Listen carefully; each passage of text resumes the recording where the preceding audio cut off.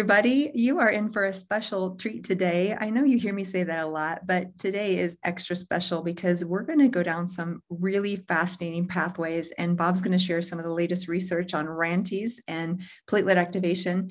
And you know Bob from some of my other interviews. I will actually formally introduce him once again in just a minute or two. But first, some housekeeping. If you want more information, you can visit my website, jillcarnahan.com. We have literally 10 years of almost weekly articles. So loads and loads and loads of information there, all free for you to read and peruse and share with your friends, family, or if you're a physician, share with your patients. Sometimes I get other doctors who say, yeah, can I use your blogs as handouts? And I don't mind you share those away. I love it. I love the information.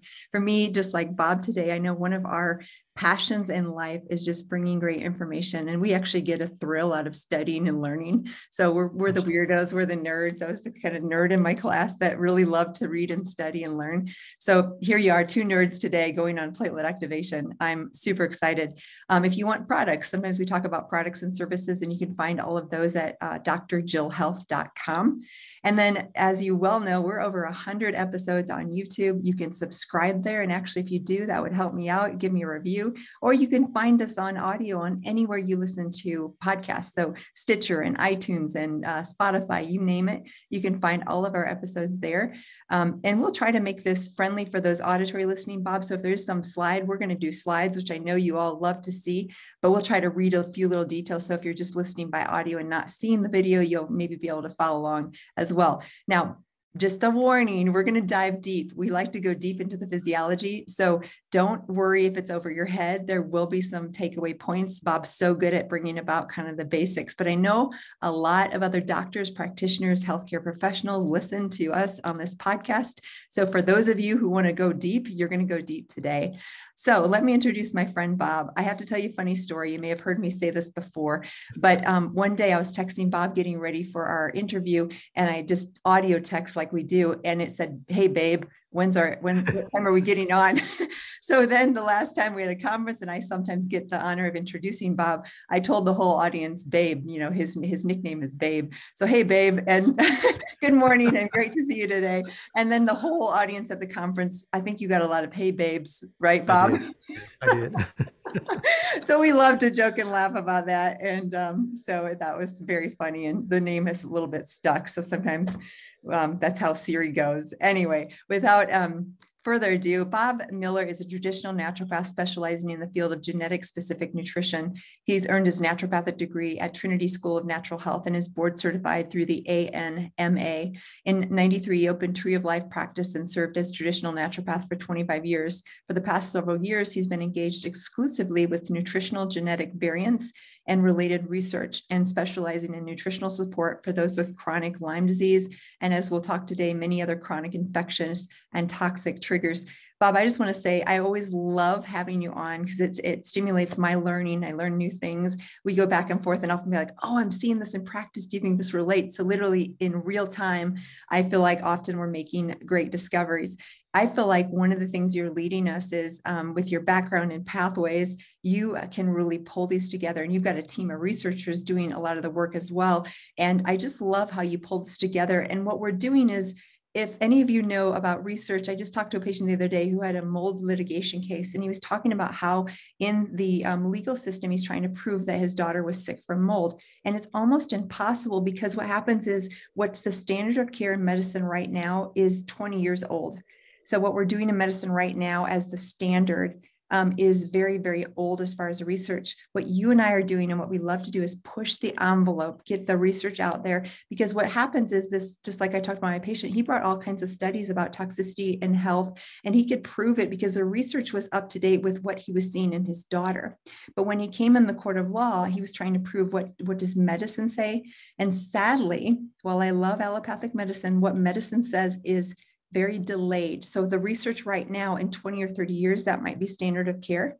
And what I love about framing this conversation is we are on the cutting, bleeding edge of what does the data show about pathways? And we're actually saying, could this be part of the issue? We're not saying that we have a for sure drug or supplement that's been studied 20 years, but we're saying, looking at this pathways, this makes sense and this may be contributing. And I love being on the cutting edge because what I see, Bob, and I know you do too, is miracles, because we're pushing that envelope and doing things that we feel are very safe with patients that might be brand new, and we're making a difference.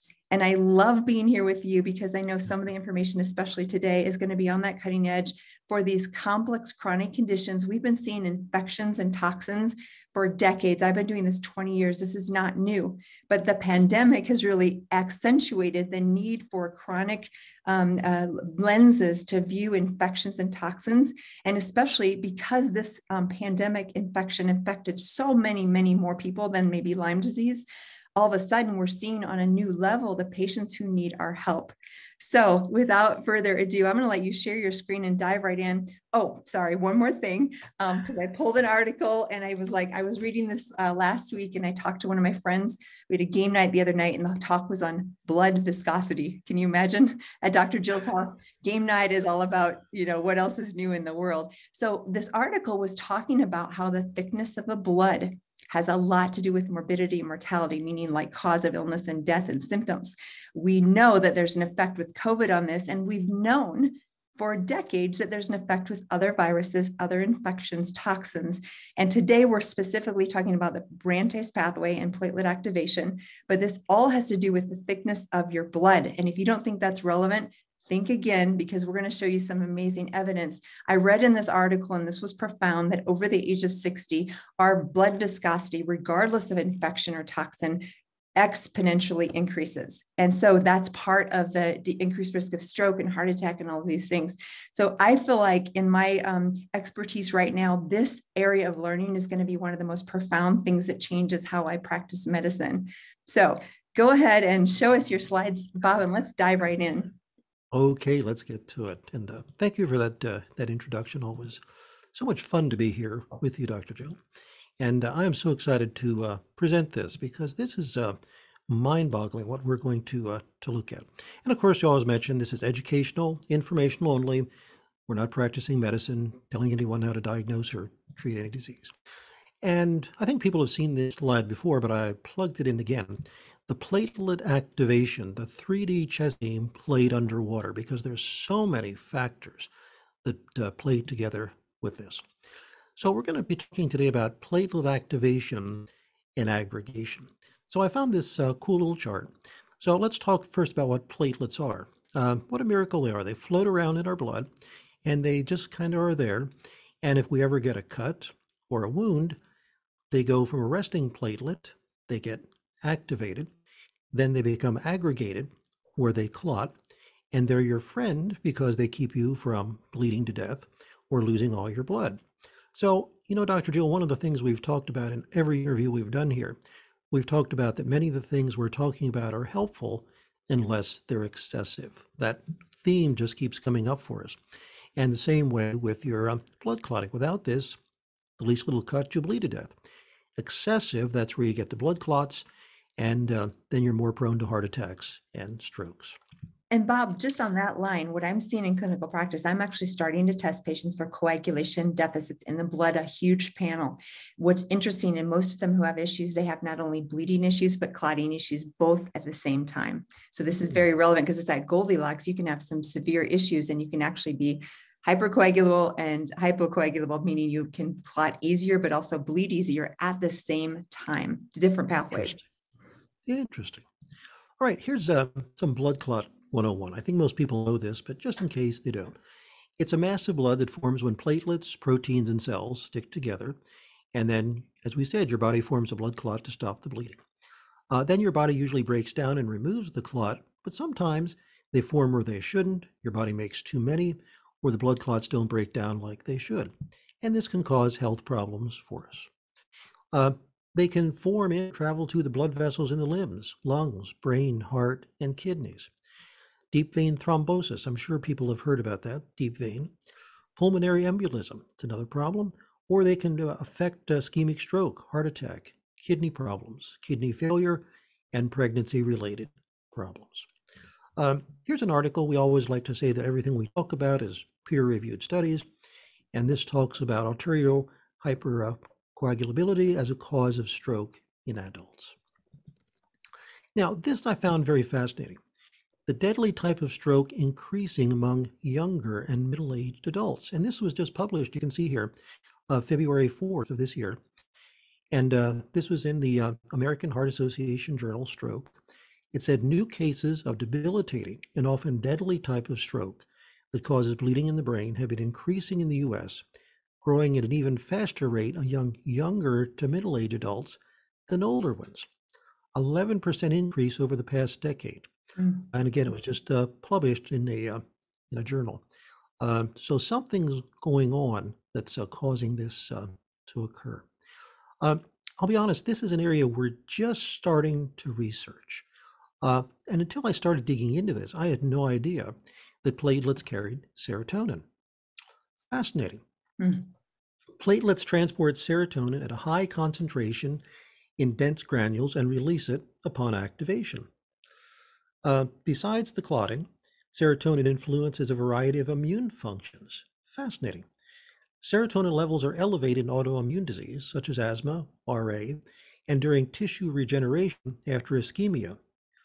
Specific antagonism of serotonin receptors appears to improve survival after a heart attack or sepsis. And they're saying in conclusion, targeting immune modulatory effects of platelet serotonin may provide novel therapeutic options for common health problems. So I was really stunned by this, that your platelets carry serotonin, and we don't quite yet understand the relationship between that and serotonin in the brain. It's very complex. And I just had a conversation recently with a psychiatrist who said it's now being believed that the SSRIs are somehow impacting this and helping it in some way. So absolutely fascinating. Bob, I have a comment on that because Sure. fluvoxamine, which has been used at times for long COVID, I won't go into the details of that, but I looked at several articles and it has to do with the hemoxygenase, which you'll talk about today, I'm sure. And these have Yes. to be hemoxygenase agonist, I believe. I may be saying that wrong. So, but there's a correlation with especially that particular SSRI and hemoxygenase. So let's make a note, and when we talk about that later, it may come to play. Yes, absolutely. Now, platelets do not synthesize serotonin, but they acquire it from specialized cells in the GI tract. However, the serotonin secreted from platelets may have a role in platelet aggregation and therefore clot formation. And serotonin may have vasoconstrictive properties. So, I used to always think of serotonin as, the happy thing for the brain, but it's much more than that. Elevated plasma levels of serotonin have been found in hypertension and thrombosis. So a lot to learn on this. So we could probably do a half-hour, 45-minute talk on that someday. But for right now, we're just hitting the highlights here. Now, here is what we're going to talk about today. So that old adage, we're going to tell you what we're going to tell you, then tell you what we told you. So this is a map. And just for those who are new to this, these purple ovals are enzymes. Your DNA makes the enzymes. And we can have what are called genetic mutations or SNPs, where that enzyme most of the time is underactive, but sometimes overactive. Now, what a miracle we are. Here's an enzyme called TNF-a, tumor necrosis factor alpha. And this is the first time we've spoken about this in our many interviews. I think this is what, number 8 or number 9, I believe, Dr. Jones. Yeah, we have if you want to listen to any of those, they're all on YouTube. We've got some great ones. Mm-hmm. So tumor necrosis factor kicks in perhaps when we have some mycotoxins or Clostridia, even Bartonella, and any source of lipopolysaccharides, gram-negative bacteria. They stimulate tumor necrosis factor. Is that a good thing? Sure. And if anybody's listened to us before, you know what the next sentence is, unless it's overactive. And interestingly, you can have a genetic mutation on TNF-a that makes it over-respond. I know we've spoken before about the HFE gene, and when this is mutated, we can absorb a little bit more iron.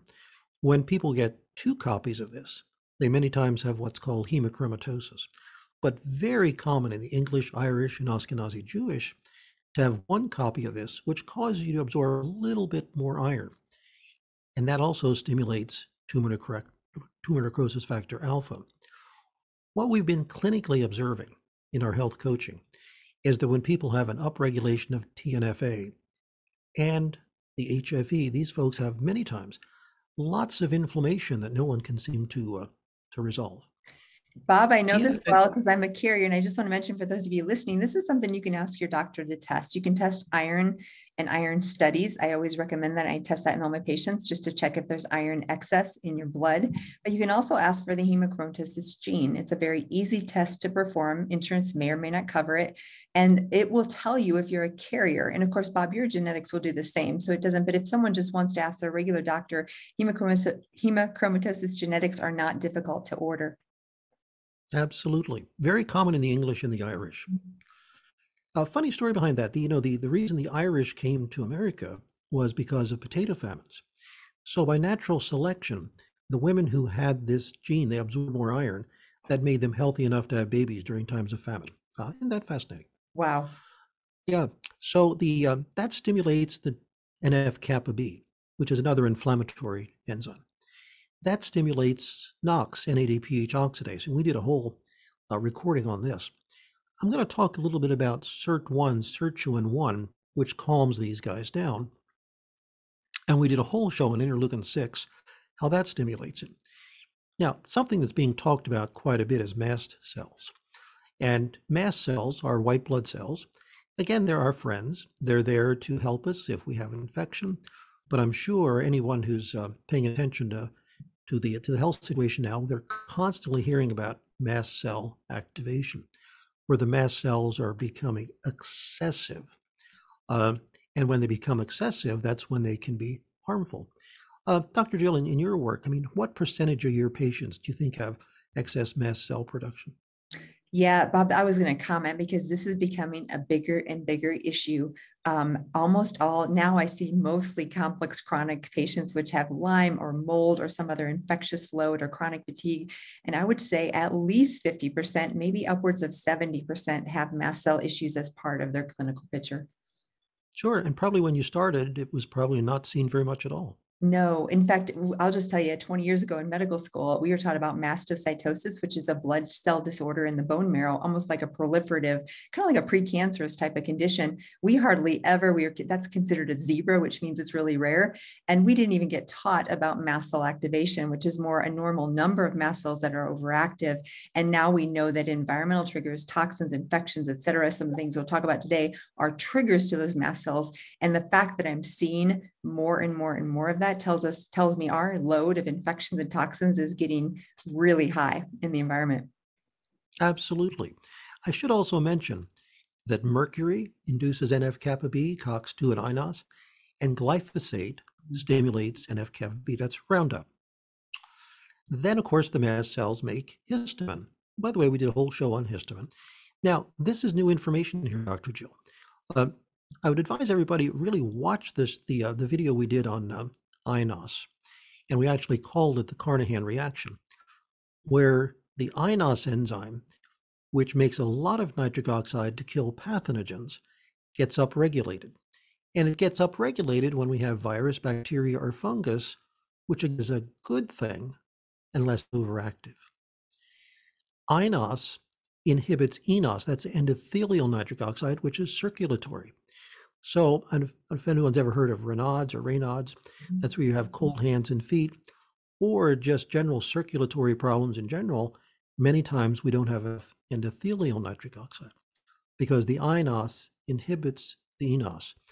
And as we'll talk about later, there are genetic mutations that cause the INOS to be upregulated. We'll get to that later. And Now, Bob, here's the maybe crux. for people, if they didn't hear, I'll just do 1 minute or 30 seconds here because my story, which Bob helped me figure out, was I always called Chaetomium one of the molds that I had been exposed to in the past, the narcoleptic mold, because when I would get exposed to this mold, I'd literally like pass out. I'd have to lay down. My blood pressure would be 85/55. I couldn't sustain, the position upright. And I talked to Bob one day and we were trying to figure out what might be going on. And he looked at my genetics and I happen to have a very rare combination of upregulation of that INOS2. So what was happening for me was massive vasodilation, almost like if you're in septic shock. back, where your circulation opens so wide up you can't get pressure to the brain when you're upright. So we kind of figure that out, and that's thus the name. But I wanted to mention at the same time with those symptoms, sometimes I would have actually like either cold hands or feet or achy legs, which indicated that INOS3 was being downregulated. So it all kind of made sense when we talked about it. Absolutely. So glad we found that for you. And that's, as we said, that's why we call it the Carnahan reaction. I have a couple slides to explain it when we get there. Aluminum, mercury, uranium, plastics, and I think someday we're going to look back and see a big oops over all the plastics in the way it's getting down into microparticles, electromagnetic fields, high fructose corn syrup, gluten, glyphosate, all stimulate the INOS enzyme. I think some people are probably having an aha moment at this point, because look what INOS does. It activates platelets. And eNOS will calm it down. So remember that slide we showed you how the platelets get activated. Then they create something called RANTES, and that's the next slides we're going to go over. So hold on to that term here, RANTES. That's really the crux of what we're talking about here today. So that INOS stimulates the platelets. Now, on the other hand, when tumor necrosis factor gets upregulated, it will stimulate an enzyme called COX-2, and COX-2 will cause the body to take arachidonic acid, which is one of the fats, and pull it out of the cell membrane and go down a pathway where it stimulates something called thromboxane A2, and once again stimulates and activates the platelets. Now, also, you'll notice up here, superoxide, peroxynitrite. I think way early we did a video on peroxynitrite. We talked about EMF. The calmodulant comes from EMF. Lipopolysaccharides, histamine, mTOR. All of those stimulate the phospholipase A2 enzyme to pull out this arachidonic acid. So here's pathway number 2 that can stimulate platelets and the RANTES. Now, pathway number 3. We did a video where we talked about the home cycle on interleukin-6. Again, interleukin-6 is a cytokine. It's our friend unless it's overactive. So you can have genetic mutations in IL-6, or you can have multiple environmental factors that stimulate IL-6. Encourage you to watch our video on that. Stimulates superoxide, more mast cells, more histamine. Histamine stimulates RANTES. RANTES stimulates mast cells. We've got a little bit of a Vicious feedback cycle, loop. Bob, I call that. Right? Absolutely. Then superoxide, mast cells, and histamine stimulate what's called the renin-angiotensin system, where we make angiotensin 2 that'll cause aldosterone that can cause high blood pressure, but angiotensin 2 stimulates RANTES. Then finally, we all know the benefits of the omega-3 fatty acids, and your fish oils, and they're your good fats, and then you have your bad fats. There's enzymes called the fatty acid desaturases and ELOVL2 that end up making something called protectins and resolvins, and they will inhibit that activation of the platelets.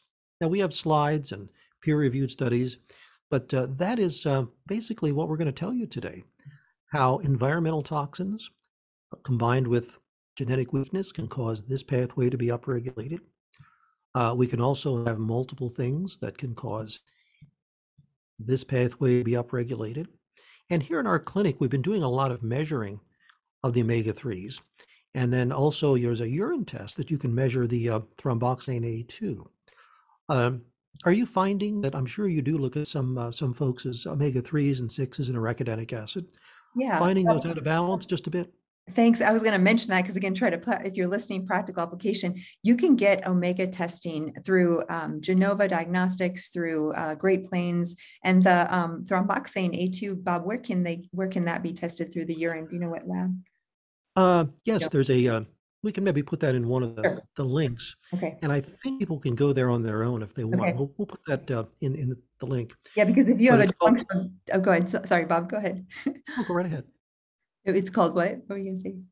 Oh, it's called inflammation test, chronic inflammation test. Okay. Yeah, we'll get the And link. So that way we don't have to worry about it. So the hang tight, we'll be sure and link those. But you can ask your doctor. I mean, you maybe need a functional doctor who understands this, but even Quest and LabCorp have omega panels. So this is not something that's outside the reach of the normal physician to order for you. And I was going to mention those protectins and resolvins. Would that include SPMs and DHA? Are those okay? yeah, SPMs, yeah. Yeah, there's two companies that make them, and they're getting quite a bit of attention in the functional medicine world that, and we'll get to this, if this pathway doesn't work, you can just jump right down here and take the protectins and resolvins to calm things down. I have seen that be very powerful in either right post-COVID, long COVID, and in myself. And now, of course, it makes sense why. So SPMs, I'll put links to some of those brands in the chat here, or if you're listening anywhere else as well. Sure. And if anyone would like this chart to study it, just go to nutrigenicresearch.org/research, download. We don't ask for your email. There's no charge. There's no catch. You can download the PDF if you'd like to dig into this. All right, now we're going to talk about RANTES. What an interesting name. Regulated upon activation, normal T cells expressed and secreted. Wow, that's quite the name here, or also called CCL5. It's a pro-inflammatory mediator of the cytokine chemokine family. Here's the key point: regulates the mobilization and survival of immune inflammatory cells from the bloodstream into tissues and other areas of injury infection. Can that be a good thing? Sure. When it's excessive, can it be a bad thing? Of course. So here they're saying sustained production is associated with several detrimental effects, such as heart disease, liver disease, viral infection. Treatments that interfere with RANTES are associated with improved outcomes. Now, there's many things that will stimulate the RANTES. For our discussion today, we're looking at the platelets because the activated platelets stimulate the RANTES. As we said, look what RANTES stimulates: histamine secretion by mast cells, IgE and IgG production by the lymphocytes, activation and proliferation of the natural killer cells. It recruits T cells, macrophages, eosinophils, and basophils to sites of inflammation. Again, necessary for our survival, but harmful in excess. Now, we're going to just go through these slides pretty quick. We're not going to read them in any detail, but just so people understand what is some medical literature that says what's related to RANTES. And by the way, Dr. Jill, I think we're just scratching the surface. I mean, I just keyed a few things and found some things, and I'm sure there's a whole lot more. For the liver, it mediates hepatic injury and promotes fibrosis. So if somebody's got liver disease going on, the RANTES in excess can be a problem. Autism spectrum disorder. In a study of young autistic patients, RANTES and other chemokines were shown to be higher when compared with typically developing children. And of course, key word here is hypothesis, that older chemokine levels are involved in autism spectrum disorder. I think it would be inappropriate to say, yeah, this is the issue, but it's probably one of the contributing factors. So they're saying chemokine plasma levels could be potential biomarkers for autism. Inflammation, fundamental role in histamine and serotonin generation and cell function. This study was on eczema, and the RANTES played a role in the ongoing chronic inflammation of atopic eczema and reflected the severity of the disease. Heart disease. Chemokines like RANTES control the recruitment of leukocytes within the vascular wall, essential in the development of the plaque formation. What they did is they did a little study. They took something that knocked down RANTES, and it was shown to reduce the progression of the heart disease.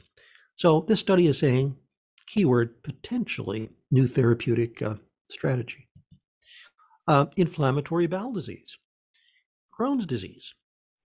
So as you know, Dr. Jill, that's something that you were trying to figure out why you were struggling with it. And they're saying here the frequency of the RANTES was greatest in severely inflamed tissue.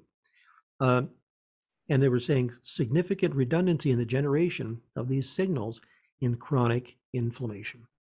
And it was infrequent in normal colon. So it appears to be higher in inflammatory bowel disease. Now, this is interesting. You spoke about COVID.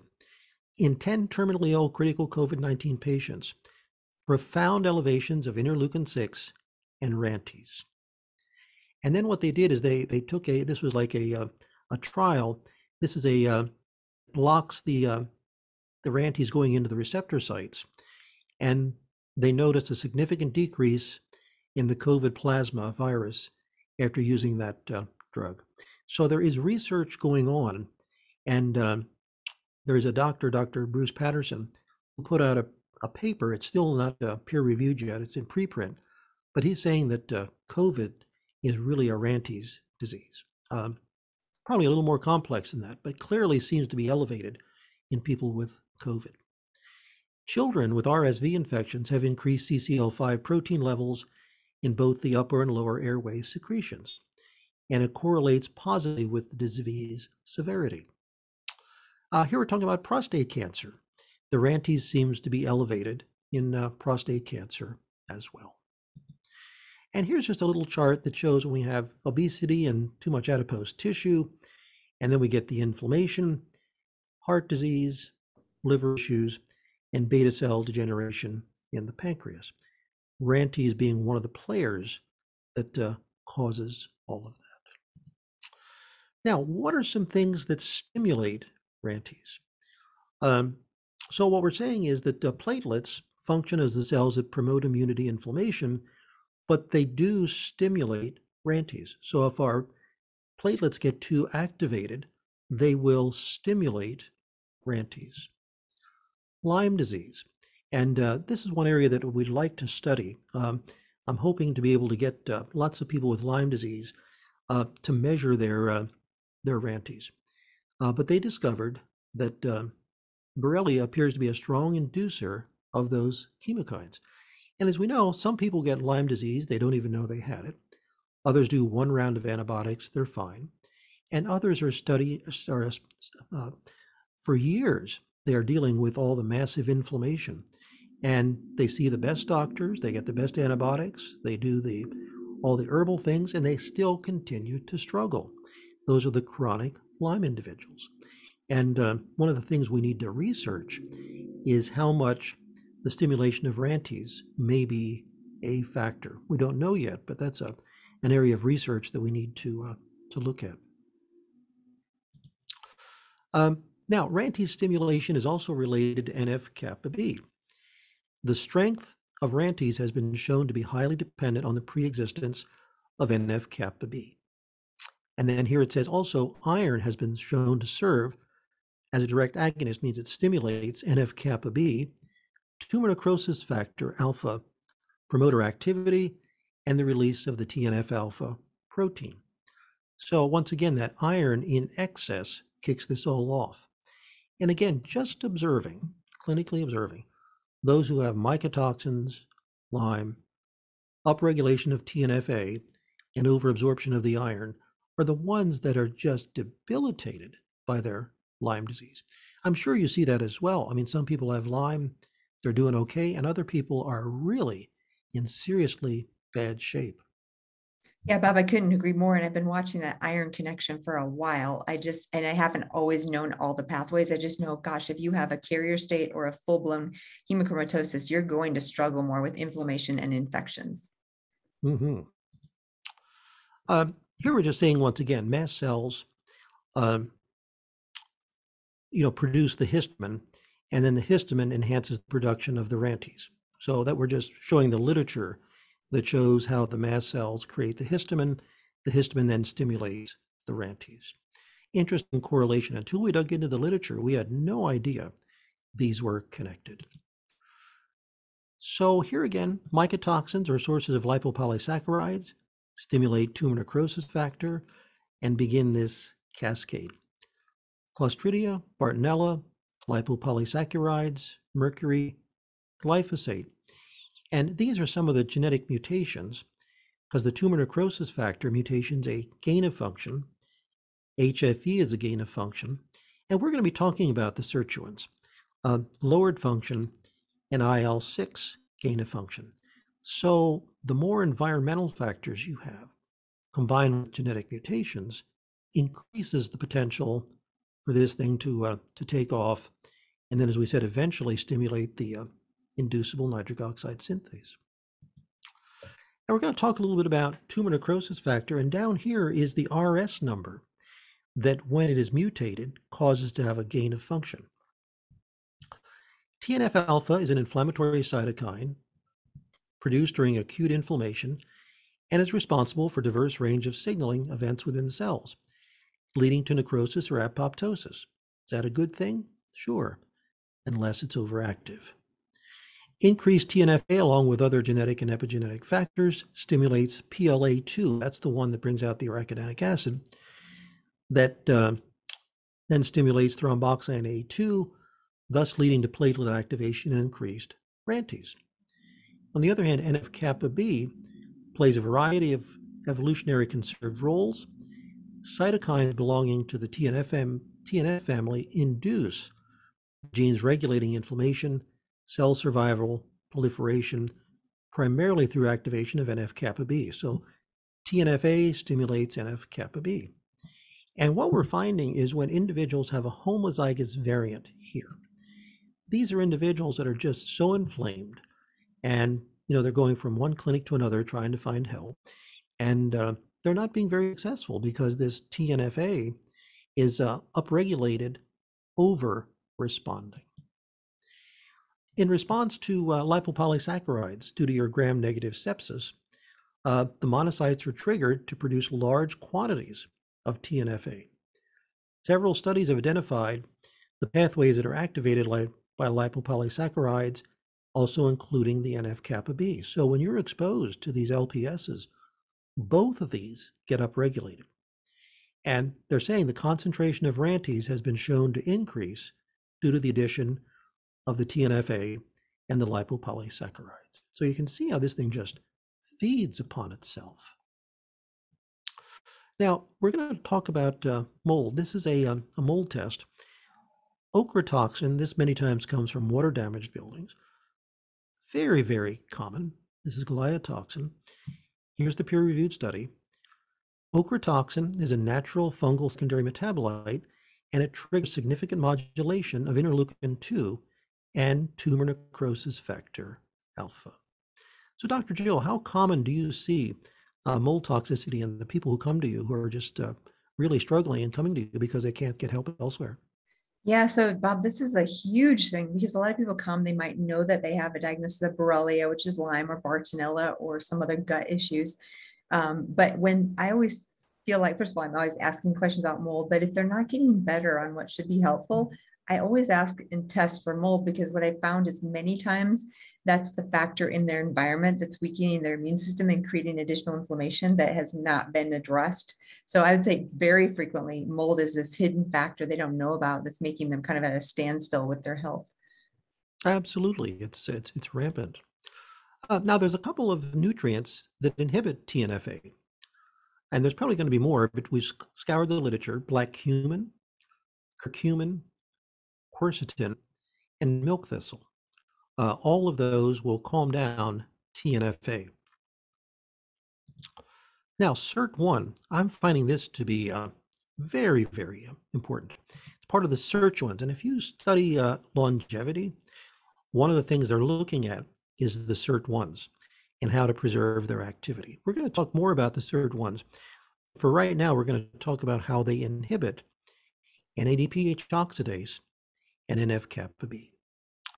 It's one of the most well-studied SIRT1s, significant role in development, a marker of cell senescence when the cells die. It decreases during aging, likely due to NAD plus deficiency. Decreased levels are found in the aging liver. SIRT1 plays a critical role in MAOA, and I have another chart for this, AMPK, regulation of FOXO, a very important antioxidant called superoxide dismutase. The endothelial nitric oxide that we spoke about inhibits NOx, NF-kappa B, IDF1, and mTOR, that stands for mammalian target of rapamycin, the growth of new cells. Is that important? Sure. When it's excessive, it creates problems because it inhibits what's called autophagy, the cleaning of the cells. We should probably spend more time on this, but high fructose corn syrup inhibits SIRT1. We've all known that these artificial sweeteners probably aren't that good for us. But when I learned that it inhibits this SIRT1, it was like, oh my goodness, that's a big deal. Resveratrol, quercetin, and caloric restriction may activate SIRT1 activity. That's your intermittent fasting. So when we deprive the body of nutrients for a little while, mTOR, which is the growth of new cells, says, I don't have any nutrients. Okay, janitors, come out and do your job.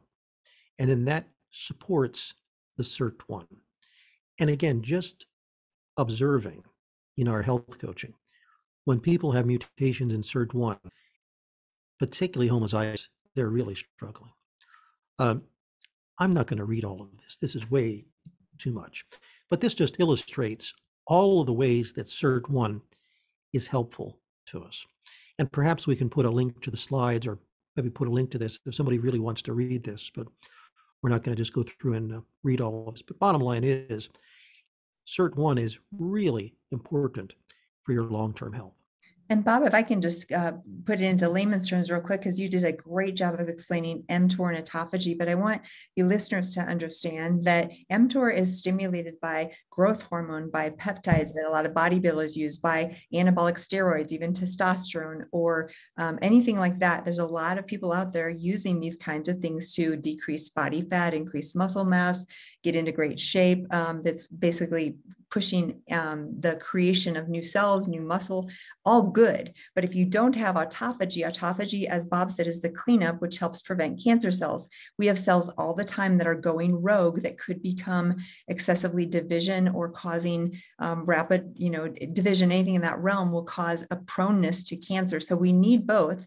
And I wonder, and we saw with COVID, people with higher testosterone on anabolic steroids, any of those realms that were pushing mTOR, they had worse outcomes. In fact, some of the treatments were suppression of testosterone. So I just wonder if that was related to the SIRT1. And then you mentioned corn syrup, and obviously a standard American diet with lots of fast food, high fructose corn syrup. We know metabolically, if people were a metabolic syndrome, diabetes, obesity, they also fared worse with COVID. And those two things make me wonder if it was related to the SIRT1 genetics here. Yeah, I believe so. I've wondered the same thing. And there is some literature out there that COVID uses mTOR for replication. Because mTOR replicates, and it's sort of like a copy machine. Doesn't matter what you put on the glass, it'll copy it.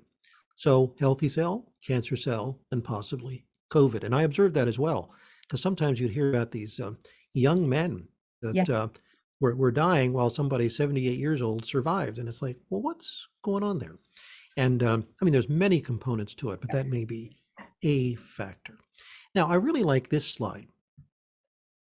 SIRT1 supports eNOS. Remember, we talked about that earlier. Endothelial nitric oxide, the healthy blood flow. Supports peroxide dismutase, a very important antioxidant. Inhibits NF-kappa B. Look at this one. Inhibits mTOR. And supports MAOA, which is the clearing of histamine. High fructose corn syrup inhibits. Resveratrol helps. And your nitrates also seem to support SIRT1. That's like your arugula and beets and things like that. So here's the RS number, 12778366. And when it's mutated, that's when that SIRT1 activity may not be as robust as it should be. I would have to say I'd put that on my top 10 list of SNPs that may have an impact on us from a functional standpoint. Now, we've also spoke about mast cells become overreactive and likely present in 9 to 14% of the population. And we're just mentioning here there are enzymes called KIT. There are a couple mutations in the KIT enzymes, and there's too many to list, that will actually cause the mast cells to be trigger happy, respond too quickly.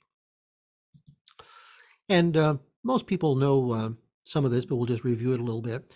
When the mast cells get activated, we make more histamine, more interleukins, stimulates tumor necrosis factor A. So I probably on my chart ought to have a line going from the mast cells back to the tumor necrosis factor in another feedback loop. Now let's talk about histamine. And by the way, Dr. Jill and I did a a long interview on histamine. Here's the cliff notes. They can be stimulated by allergens or high histamine foods. And when we make histamine, we need cortisol to degrade it.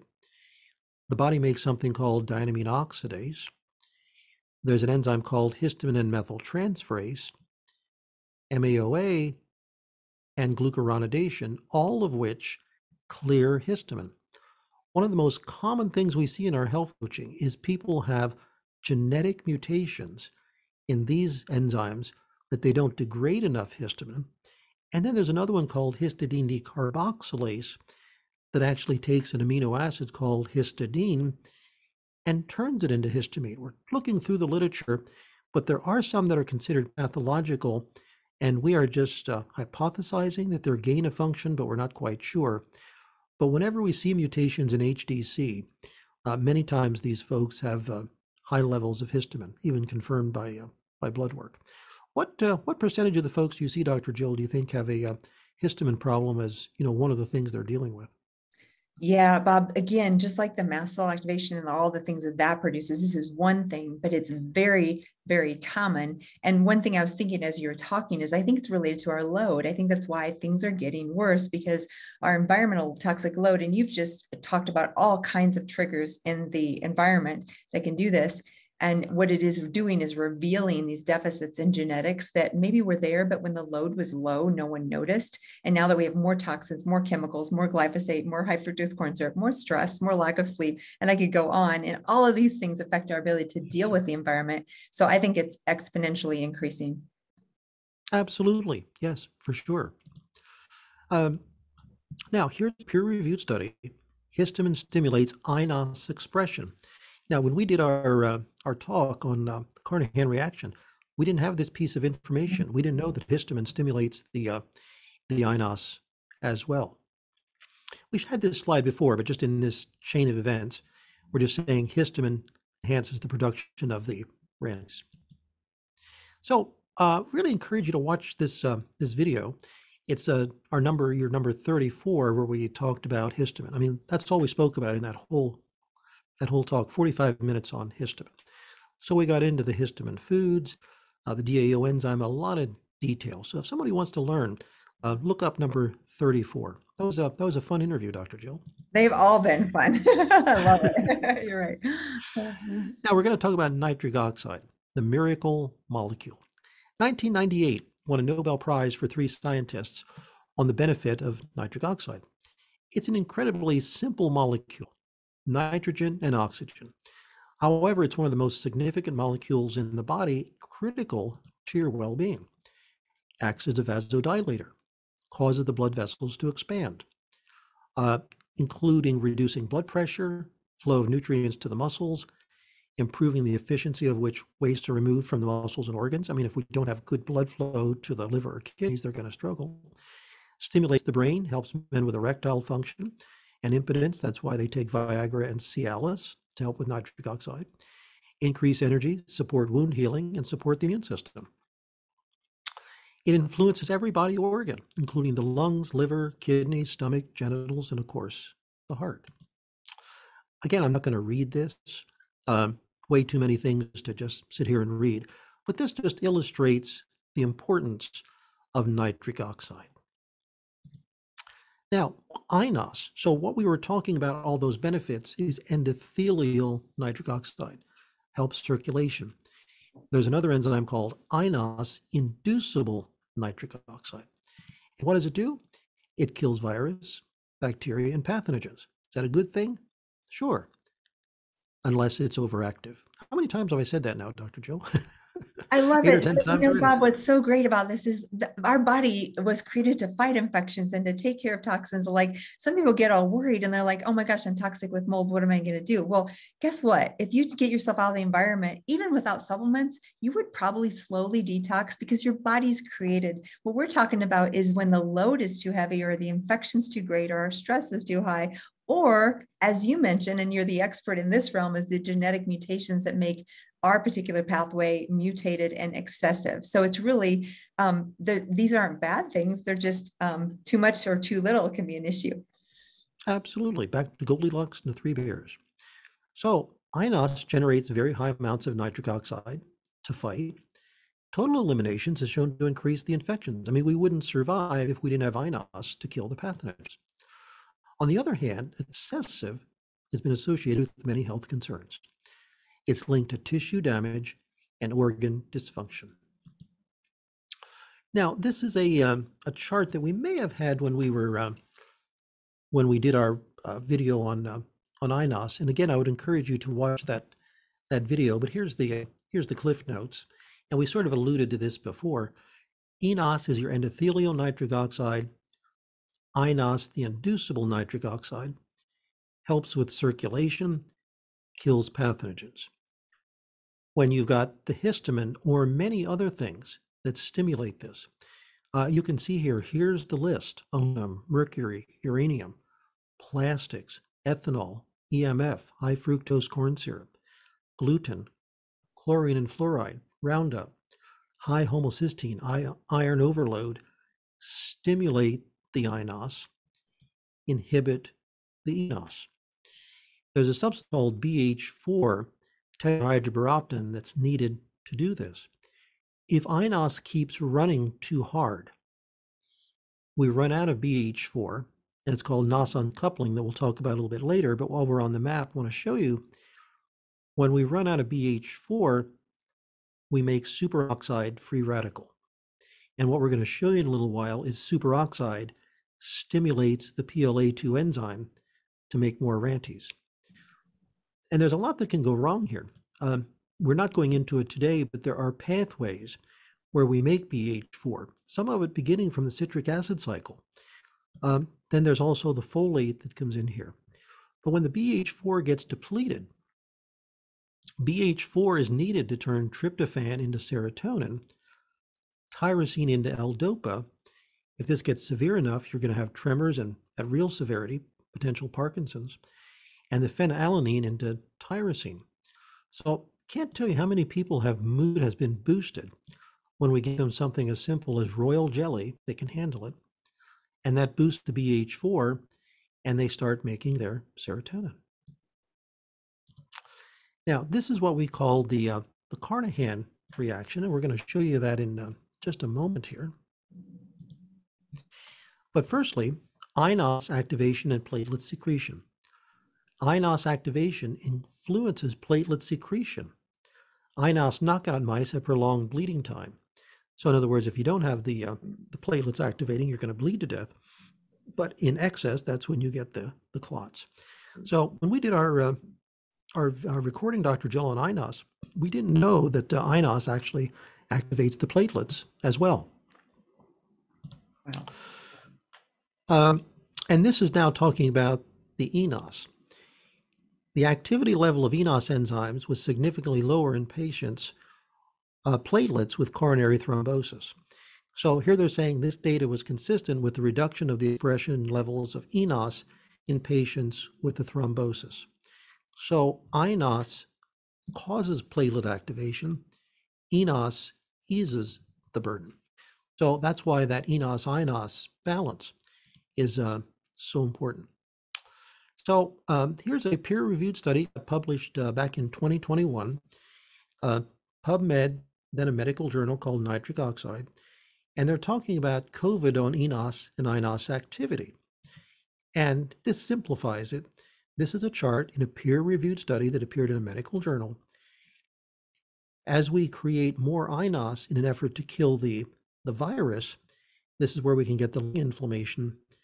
As it pushes down eNOS, we get the blood clots. And this is possibly why COVID is causing higher levels of blood clots and strokes. Bob, if you have just a second, I want to share something really interesting. I haven't even showed this to you yet. And I think I can share just one picture and then explain really quick, because something happened to me about a year and a half ago, because I'm the guinea pig. Can you see that picture for 1 second of my leg on top of the screen? I don't know if it's coming through. There it goes. Okay. Yeah, is it coming through? Okay. There, and I'll take this off so we can go back to your slides. So this is my leg a year and a half ago, and I want to tell you a real quick story that I think relates to this. I all of a sudden, out of the blue, got a very high fever, 104.5. I've never had that high of a fever in my life. I suspected COVID. I did not test positive, but we know that sometimes there can be errors in that. And I just stayed home and isolated. So after one test, I just assumed. Within 24 hours, I developed a blood clot and cellulitis. This is a picture of my leg. I've literally never shared that before. I go back to your Oh, screen, but I wanted to show you because I believe I probably had COVID. We don't know for sure, but if that's correct, we know I already have a platelet issue with genetics. And then we also know I have clearly a Carnahan reaction, which is this increase in INOS. And I believe at that time, whether it was COVID or another virus, it triggered a clot, which triggered a cellulitis. And that was my leg. I needed IV antibiotics to get well from that. Fortunately, I recovered very quickly and no problem, but that's a picture of what can happen with this activation. And I believe this is absolutely related to this INOS pathway and the platelet activation. I wanted to show you in real life, I've literally experienced this. And I should have probably been hospitalized. Fortunately, I have connections and was able to get home IV antibiotics. But yes. one of my friends was like, Jill, you really need to take this seriously. Your leg could, and I do remember, this is a funny story, lying in bed with 105, almost 105 degree temp. And my thought was, I wonder what temperature my brain will melt. So just a story to show people this is real, this can happen. And again, no, not fear, but I'm the guinea pig. So I got to experience that and understand the INOS pathway on a new level. Wow, that's incredible, Dr. Jill. Wow, sorry you went through that. But like you said, that probably gave you some insight now that you're going to be able Yep. to help other people when you see that happening. So I'm not going to read these, but these are all the things that stimulate INOS. So we're wondering why we're seeing more conditions today than we did before. When I was born, there was very little BPA. There was very little aluminum. We weren't exposed to cell phones. I don't think mold and mycotoxins were as bad. We certainly didn't have high fructose corn syrup when I was a youngster. We didn't have glyphosate. So all of these things cumulatively, I believe, are having an impact on all of us. But anybody who has genetic weakness gets hit harder, that proverbial canary in the mine. Now, mercury is a stimulator of NF-kappa B. And I'm sure, Dr. Joe, you probably check for heavy metals sometimes, and you probably see a fair amount of people with mercury toxicity. I do, especially dentists, unfortunately. Absolutely. Here is glyphosate. This is the Great Plains glyphosate test. And you can see this poor person, they were just pinning the needle. It inhibits SV, catalase, glutathione peroxidase, as well as reduced glutathione. And look at this, promoted the expression of NF-kappa B and INOS and tumor necrosis factor alpha. So in this study, they didn't measure RANTES, but I think it's not hard to interpolate that if these are high, the RANTES is going to be high as well. And Stephanie Seneff does a lot of talks on this. So if you just Google her name in YouTube, you can find great talks from her. Have you ever had her as a guest or anyone speak about glyphosate in I your have videos, not, Dr. Bob, Jill? but it's a great idea. I know Stephanie well. I love her research. I'm going to ask her to be on, so stay tuned. We'll have her on. Absolutely. She'll be glad to talk about glyphosate. There are a couple of enzymes. I mean, there's more than just this one, but there is an enzyme called PON1, and these are the ones that are evidence-based. And just, again, clinically observing, when we see a lot of twos on here, and the people live in a farming community, and we measure their glyphosate, usually extraordinarily high. So PON1 is related to clearing glyphosate. Now, there's others as well. So here's again, histamine stimulates smooth muscle cells to increase INOS expression. And we'd encourage everybody, I think, I just checked the other day, it is still the most watched video in your YouTube, where we spoke about interleukin 6. We went on for 1 hour and 51 minutes. And That we was a really went great one. It was so awesome. Yes. So number 42. And little did I realize at the time, it's interesting. We spoke about peroxynitrite, histamine, the Carnahan reaction, IL-6, the home cycle, and now all of a sudden it's like they're tying together into this. It's just rather astonishing how it all comes together. Bob, I love that you said that. I kind of want to emphasize we've just been going along learning, and these pathways are amazing, but we did not expect for it all to, like you said, like today is really accumulation of all of this and how it comes together. And for me, I'm just, first of all, amazed at your work. And I want to say that publicly. We so appreciate it. But secondly, just how it all really, really makes sense, doesn't it? Absolutely. I mean, I was kind of blown away when it's like we were talking about those things separately, and it's Mhm. like, oh my gosh, they all work together Yes. to create this RANTES. So we kind of alluded to this before, but just another quick slide. When you have enough BH4, the enos makes nitric oxide. If we run out of BH4, we make superoxide. And I'm going to show this very soon. Superoxide stimulates PLA2. Now, there is gain of function mutations in the inos enzymes. That means it's overactive. And then that'll create more superoxide. So here is the common functional inos polymorphisms. The RS2779249, when this is mutated, the good one is the C, and then the bad one is the A. So if you would be CA, that means you have one mutation. If you have an AA, you have two mutations. 4.73 times increased inos expression when you had this genetic mutation. Here's another one, RS2297518. The good one is G, the risk is A. And you can see here that the AA only occurs in 3.9% of the population. It's related to early onset Crohn's disease, ulcerative colitis, and inflammatory bowel disease. Increased nitrosative stress, meaning it's making a peroxynitrite and oxidative stress in the gut. And here is the infamous Carnahan reaction. Okay, and Dr. Jill's very brave. She allows us to put her genome on the internet. And here's that NOS2 that's upregulated. And this 2 means that mother and father gave her a mutation. The other one that's upregulation, mother and father gave her a mutation. So that's why we're calling it the Carnahan reaction. And here is what can cause that to happen. Again, these things we mentioned before. The genetics could be the NOS2 being gained. I'm not talking about it today, but there's actually a NOS3 lack of function. If we don't make enough superoxide dismutase, SIRT1, as we spoke about, supports the production of superoxide dismutase, helps enos. DHFR and QDPR help recycle your BH2 to BH4, and the MTHFR 81298 is also involved with making enough of BH4. So if you want to get more details on the Carnahan reaction, watch the video on iNOS, and we went through it in detail. So I'm hoping, Dr. Jill, 100 years from now, they're still talking about the Carnahan reaction. All for the greater good. Right? Absolutely. Absolutely. Now, pathway number 2. There's an enzyme called phospholipase A2, PLA2. And what this one does, it takes arachidonic acid from the cell membrane, and that's one of the fats, pulls it out. And I think I'll do a little expansion here. And you can see that superoxide, peroxynitrite, I would encourage you to watch our video on EMF because we get too much calmodium.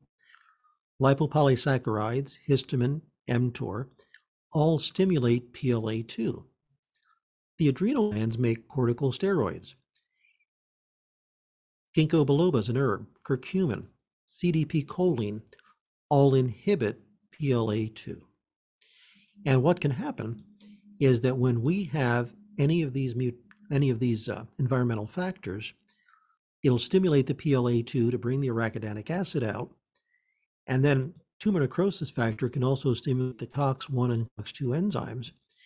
And we go down a pathway where we stimulate the TXA enzyme and make thromboxane A2. Now, we don't do this in our software yet, but when we come out with our new chip, we want to make sure we have all the PLA2 enzymes because there might be some that are activated. We want to look at the COX-1 and 2. This was an interesting one because this guy takes these inflammatory things and moves them over to make prostacyclin, which is actually vasodilative and inhibits the platelet aggregation. Now, one of the things that's interesting is that aspirin and your NSAIDs will actually encourage going over this direction. That's why some people take aspirin, although that's been now, said not to because of bleeding, but just to show the action. Aspirin will block coming down here to make the thromboxane A2. And again, then activate the platelets and stimulate the RANTES. We're not going to get into it today, but interestingly, collagen, epinephrine, and inos and angiotensin II stimulate the platelets. But I find this interesting that collagen plays a role in that. We need to dig into that just a little bit more. So here is the importance of the adrenal glands to make the cortisol, and the adrenal glands also knock down the histamine. So this is an important pathway, and that's why you spoke earlier about doing those blood tests, seeing where your arachidonic acid is, your arachidonic acid EPA. Those are all important markers to look at because that will be pro-inflammatory. So here's a little information on that PLA2, phospholipase A2. It liberates arachidonic acid.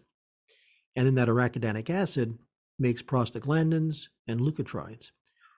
When rat platelets are incubated with phospholipase A2, thromboxane A2-like activity and prostaglandins are formed. Again, pro-inflammatory.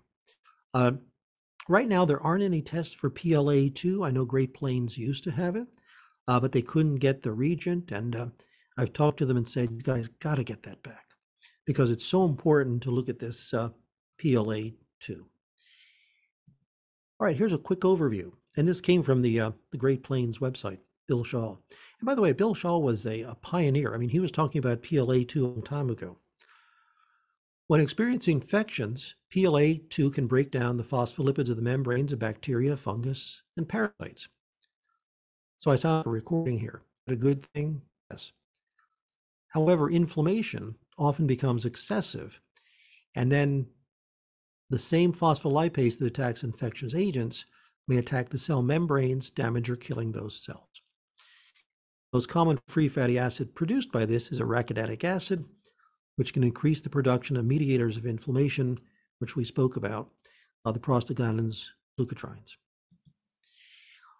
Superoxide anions could stimulate phospholipase A2. And we've spoken about this many times, particularly EMF is making more superoxide. If we don't take our oxidized glutathione back to the reduced superoxide. And if you remember when we spoke about the NOS uncoupling, what do we make? Superoxide. So I believe superoxide is public enemy number one. Now again, superoxide is helpful. It kills pathogens, but in excess, a problem. So the products of this phospholipase A2 are membrane damaging agents and may be responsible for mitochondrial damage during oxidative stress. Here we're saying that a study of intestinal cells has shown that tumor necrosis TNF-a potentiates the release of arachidonic acid. So the more you have that TNF-a being upregulated by environmental factors or genetic upregulation, the more you're going to take that phospholipase A2 to stimulate the arachidonic acid release. Now, we're going to talk a little bit about that thromboxane A2, and this can be measured, stimulating the platelets, creating RANTES. However, these activated platelets can also stimulate something called SCD40L. We're going to get into that just a little bit. But before we do, there's a lot of talk about how the Mediterranean diet has a lot of health benefits. Oleonoic acid comes from your olive oil, and that may stimulate this PGI2 enzyme to shunt this inflammatory thing over to prostacyclin, which is vasodilative and also inhibits platelet aggregation. So absolutely fascinating how we've been talking about the Mediterranean diet, the olive oil. We now know the pathway that can move through. So I was blown away by that one, Dr. Jill. Yeah, unbelievable. And I love olive oil. It's good for us, isn't it? It's mixed often with these pathways. And, we do a lot of testing where, and the micronutrients and things, I see a surprising number of people who are deficient in oleanic acid. Absolutely. And so if that's the case, a little bit of olive oil might certainly be beneficial. Okay, here's the thromboxane A2. Prostaglandin counterbalances the thrombotic and vasoconstrictive properties of TXA2. This balance can become dysregulated in pathological and physiological situations. So, increased activity of thromboxane A2 could be associated with mitochondrial or myocardial infarction, stroke, arteriosclerosis, and bronchial asthma, pulmonary hypertension, kidney injury, hepatic injury, allergies, angiogenesis, and the growth of cancer cells. When activation of thromboxane A2 is uncontrolled, there could be pathological consequences. I'm not going to read all of this, but the bottom line here is that activated platelets also express SCD40L.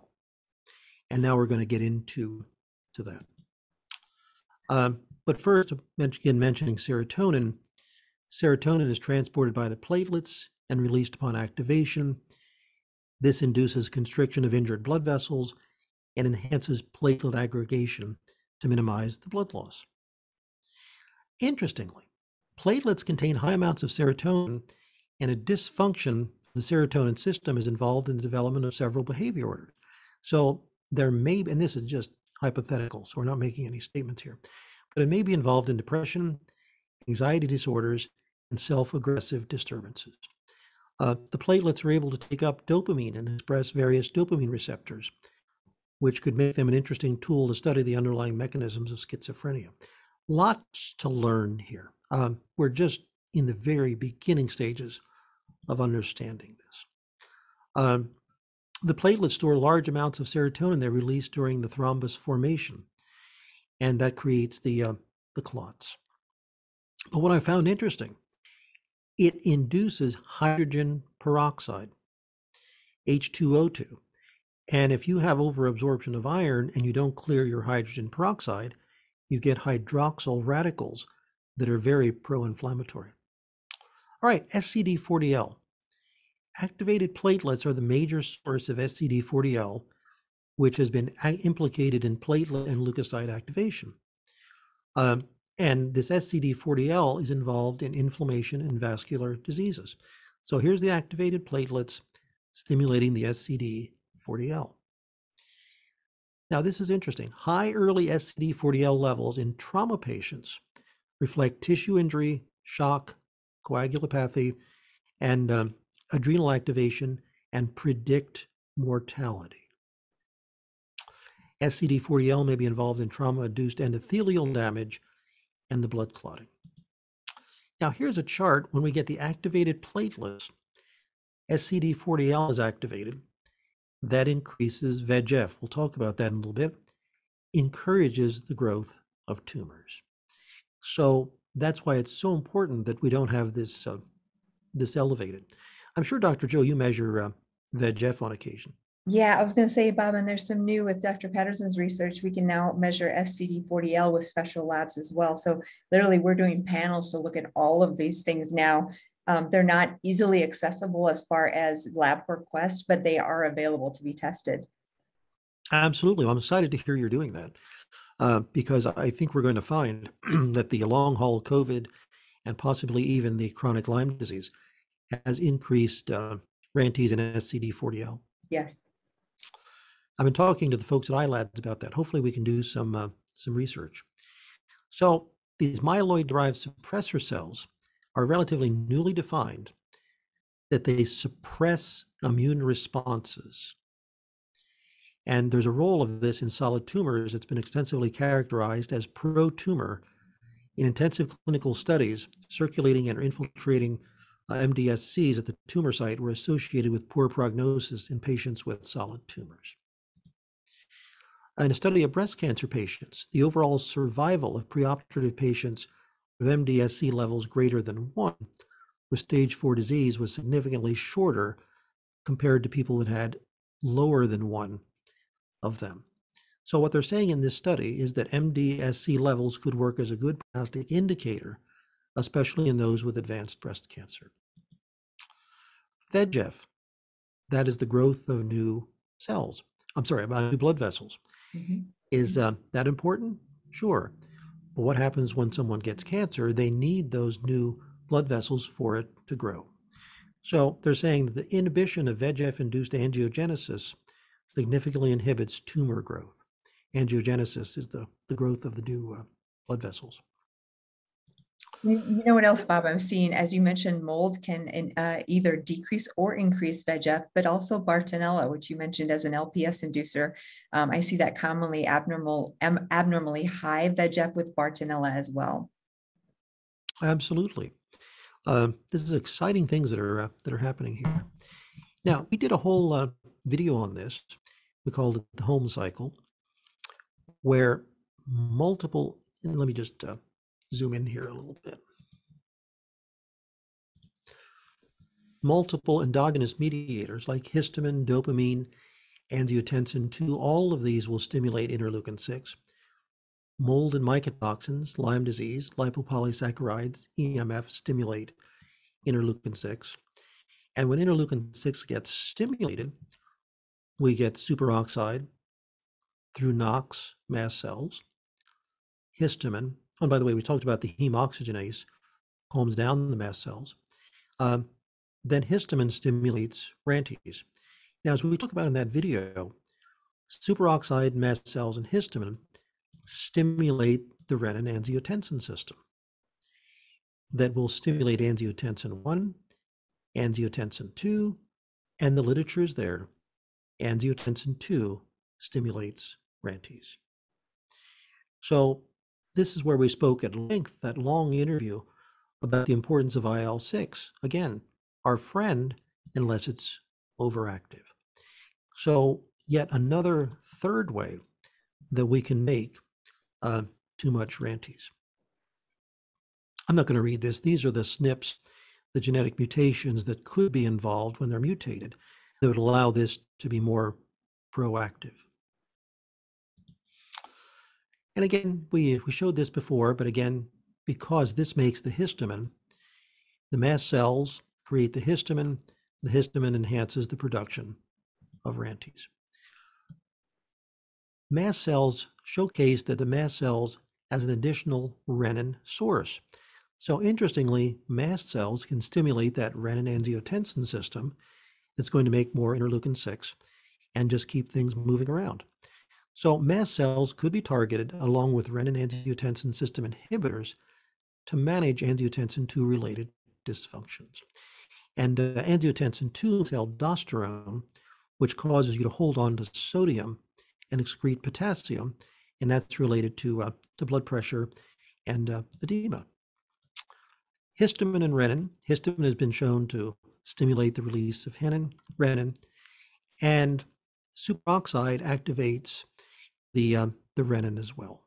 So that's just backing up what we talked about. And here's the peer-reviewed study. I'm not going to read it, but the bottom line is that you get this feedback loop when you have superoxide, mast cells, and histamine, and it just feeds upon itself an inflammatory cascade.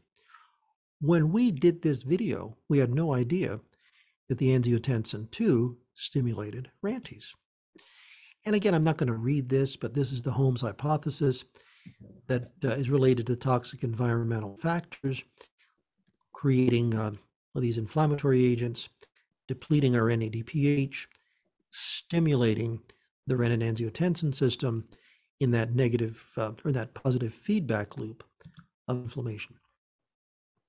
So again, if someone is interested, watch our video number 42. And Bob, if you're listening here and if you're going to listen on wherever you're listening, I will include these links. So just stay, if you don't worry about finding them, I'll make sure they're included. Oh, good. Yeah, when I grabbed this, there was 2,900 people who watched it on YouTube. That's amazing. And Bob, I just looked, it's over 3,000 now. So it's all right. Yeah. Pretty amazing. Wow. Okay. All right. And here's the one on the NOx pathways where we explain that home cycle. All right, now we're going to wrap up with the omega-3s, resolvins, and protectins. So a meta-analysis revealed an association between your polyunsaturated fatty acid supplementation and a reduction in platelet aggregation.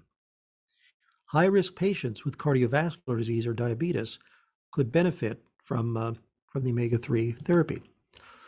Now, this is fascinating. Again, peer-reviewed study. Both EPA and DHA, this is the parts of your fish oils when you take them, get incorporated into platelet phospholipids at the expense of arachidonic acid, which may help reduce platelet aggregation via a reduction in the arachidonic acid-derived platelet aggregating procoagulant metabolites. EPA competes with AA for that COX enzyme, reducing its action on arachidonic acid. And it reduces the formation of that thromboxane A2. EPA-DHA also gets incorporated into neutrophils and red blood cells at the expense of linoleic acid and arachidonic acid. It decreases whole blood viscosity and increases red blood cell flexibility, thus likely reducing the risk of thrombosis. Now, what happens is they go through a couple of steps, and I'm going to show you a chart here in a couple moments, where we make what are called protectins and resolvins. And they're associated with various beneficial effects and the prevention of various diseases, modulates the immune system, helpful for autoimmune, rheumatoid arthritis, cardiovascular, Alzheimer's, type 2 diabetes, and cancer. Interesting little chart here. When you get tissue injury, you get the acute inflammation. The lipoxins, resolvins, and protectins complete resolution. If not, you'll get abscesses and scars and chronic inflammation from the prostaglandins and leukotriene. So that's why these are so important to resolve, complete resolution when we have the resolvins. And that looks like a duplicate slide. Okay, so now here's arachidonic acid, and it shows on this chart the different pathways, and we want to map this all out. Genetically and epigenetically, we want to map this out. But you can see the arachidonic acid comes down and makes acute inflammation and chronic inflammation. Interestingly, there's a couple of pathways that we've not identified yet. This might be a future show to talk about how we can get that arachidonic acid to come down to be actually helping the resolution of inflammation. So arachidonic acid isn't all bad. Right. But your EPA and DHA, they go down these pathways, and here's where you make their resolvins and protectins. And the standard American diet that I think you alluded to earlier, we're much heavier in the omega-6s and the things that will create the arachidonic acid. Yes, versus the seed omega-3. oil. So just for practical, if you're listening, seed oils, I would really avoid. Those are going to be sources, canola oil, all these oils that can become rancid and can produce more arachidonic acid. You want the omega-3s, which is your wild salmon, your fish. And bottom line is you should probably be taking a fish oil. And I like the ones, especially if you have this inflammatory pathway, higher DHA and with SPMs. I actually put a link on this site to Mega Omega. There's other ones, but that one happens to have both EPA, DHA, and SPMs all in one. Wow, very impressive. Okay. This resolvin E1 is generated during resolution of inflammation in the human vasculature, and a study has shown new potent agonist-specific antiplatelet actions. Now, this is a little confusing. Agonist means it helps the antiplatelet actions. These actions could underscore some of the beneficial actions of the EPA in humans. I really like this chart. So here's your omega-6s. And from a genetic standpoint, we are finding that there's enzymes called FADs, fatty acid desaturases. And they're involved with taking your omega-6s, the FADs2, down through to make arachidonic acid. But this is interesting. Omega-6s may use up the available FADs2s. So when we consume our FADs2s, they have to go through multiple steps. And this is a new one that we've just added, ELOVL2, finding it to be very significant. This is what takes your EPA into your DHA. so we can make the protectins and resolvins. What we're observing, when people have a lot of mutations in their FADS1 and FADS2, they have unresolved inflammation. They just can't seem to get to the bottom of why they're in their mid-40s and they hurt all over. Part of it could be that they're not getting down to these protectins and resolvins because they will inhibit the platelet aggregation and the RANTES. So we have this on our computers. We show this to folks all the time, why it's important that we get those omega-3s, but more importantly, that we get down through this way. And if we don't, we may need to use those protectins and resolvins to just bypass the weakness here. And Bob, I would tell you something really interesting. I showed you all my leg when it was severely cellulitic and probably from platelet aggregation. I did not know this pathway, but I'm pretty intuitive, and I didn't at the time know why. I just knew they were anti-inflammatory. I took like 4 times the recommended dose of SPMs, and it really, those are the resolvins that you're talking about. I took very high doses of these, and it really, really helped. And it's no wonder you're showing me the pathway for that. Mm-hmm. Yeah. So here the study showing, and this was just published back in 2017, FADS and ELOVL2 may have a role in the differences in omega-3 requirements. So what we're finding is the more ELOVL2 mutations, the more there's a higher need for DHA. Mm-hmm. And here's the FADS1 and FADS2. So this one over here means mutation, and you can see this person had a mutation in every one of the FADS1, and they had mutations in most of the FADS2. The people that are really struggling, and we see them every once in a while, homozygous or both parents gave the mutation straight down through. And those are the folks that are really struggling in getting their EPA turned into DHA and making their protectins and resolvins. I would have to put this on my top 10 list of important genetic things to be aware of, because we find this really is involved with those who are struggling. And here's a peer-reviewed study. Our results suggest somebody wants to look it up. 953413 regulates your polyunsaturated fatty acids by altering ELOVL2 expression through the FOXO genes. And again, we're finding that one, when combined with tumor necrosis factor, folks are in a lot of inflammation. Here's a study, clinical studies in humans shows that marine omega-3s provide antiplatelets effect. 3 grams of omega-3 polyunsaturated fatty acids for 4 weeks lowered fibrinogen, thrombin, and factor V levels. And we talked about this before, that it's the expense of the arachidonic acid. EPA also competes with arachidonic acid for the COX enzymes, reducing its action on AA. If you remember, the COX enzymes are ones that bring it down and make the Thromboxane A2. So they're saying EPA both directly and indirectly reduces the formation of the arachidonic acid, Thromboxane A2, that activates the platelets. Now here, there's all kinds of tests out there. This one just happens to come from OmegaQuant. This was a middle-aged lady who got COVID and was doing very poorly. Now this was post-COVID. But here's her omega-3 index. Should be 8 to 12%, 3.5. Then here's the ratio of omega-6 to omega-3s. Should be 3.1 to 5.1, off the chart, 11.9. Arachidonic acid to EPA should be 2.5 to 11.1, 35.1, again off the chart. In my opinion, it's important that people know where this is. So talk to your physician, whoever that is, and see if you can see where these are, because it's more important than we ever realized. And I mentioned earlier, Bob, these are now available on your regular labs. So this is not a functional cash lab. You can get it through Quest or LabCorp or Boston Heart or some of these other labs. It's available. Mm-hmm. Then here is the test for thromboxane. Same individual, the thromboxane should be less than 141, little high, moderately high, way too high, 421, 643. No wonder this person was struggling in this case study.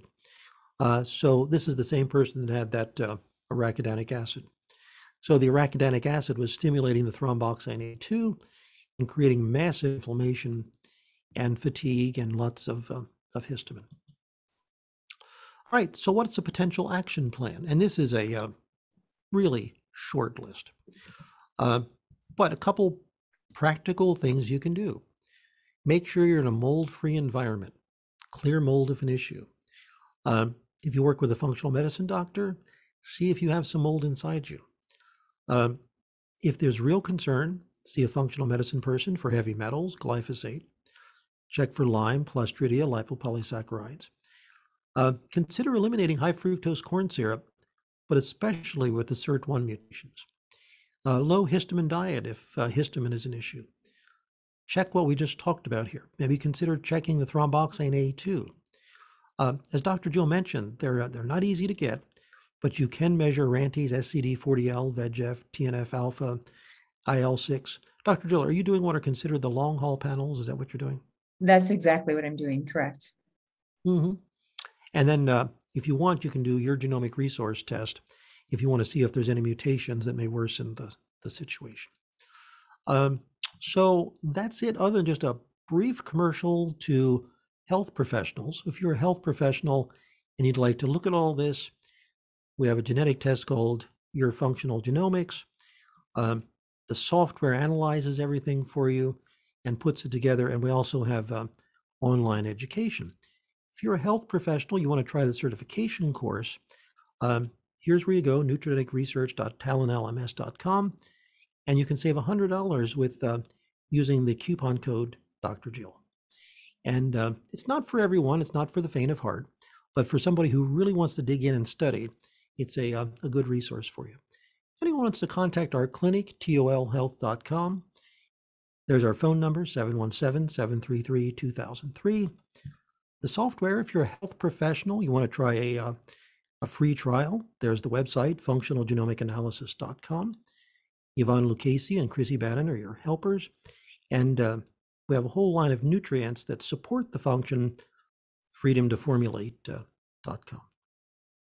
So we just went through probably a 3-day course in an hour and a half, but there it is. As always, it is so fun. And for those of you who stayed with us the whole time, a lot of you did. I hope you enjoyed it. I know someone commented, I'm glued to my seat. So I know this is not for everyone, but for those of you who enjoy the pathways and understanding. And I would just encourage, if you're a patient listening, you're overwhelmed by this, that's okay. Sometimes we're overwhelmed too, but get a functional doctor, you can do the testing with Bob's companies that he just put up there with your doctor. And, there's lots and lots of solutions out there. I'm just excited, Bob, like we said in the beginning, to bring what we're talking about. A lot of the stuff we're talking about, we see this in clinical practice. We don't yet have hundreds of thousands of people in randomized controlled trials, but this is where science starts, right? We ask the questions, we look at pathways, and we make hypotheses. And that's where you're on the leading edge. And I couldn't be more honored to be here with you. So thank you again for sharing.